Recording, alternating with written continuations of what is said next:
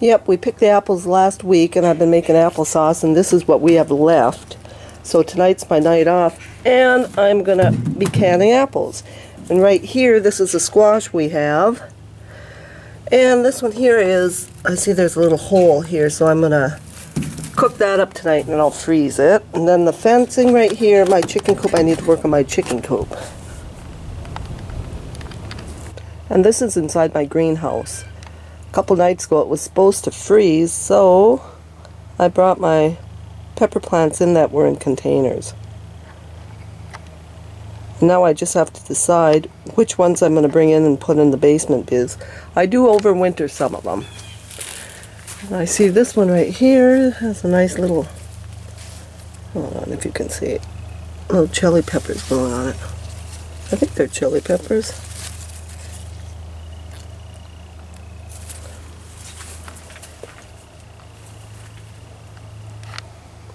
Oh, but yeah, but everything's still doing good in here. Lots of peppers. And right here I did end up getting one loofah. Yeah, but the other ones are just too little.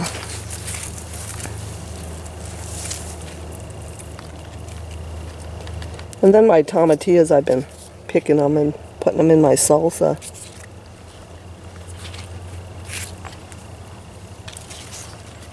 And you can tell by these leaves that we did get a slight freeze in the other night. And I see right here the birds are starting to eat my sunflowers already. Right there. So I'm going to have to cut them heads. So this is what I ended up with when I cut the sunflowers. I wish I could have left them out there a little longer, but like I said, the birds were getting them. And then I found this. I thought it was a pumpkin, but it's a squash. I did leave a couple sunflowers I'll show you for the birds. These are the ones I left for the birds because they're not really very big right now.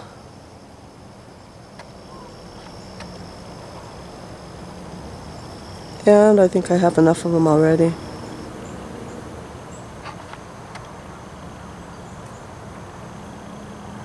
And the bees like them. To dry these sunflowers, all I'm going to do is stick them in the back of the van here, so nothing gets to them.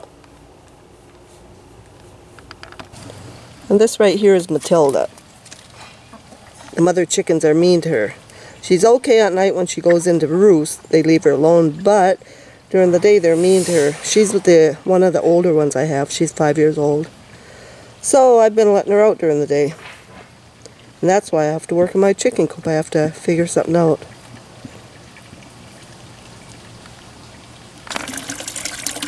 And then I have to bring my goldfish in for the winter. I have a room in the basement where I keep my plants and my fish. I just have to get my aquarium set up.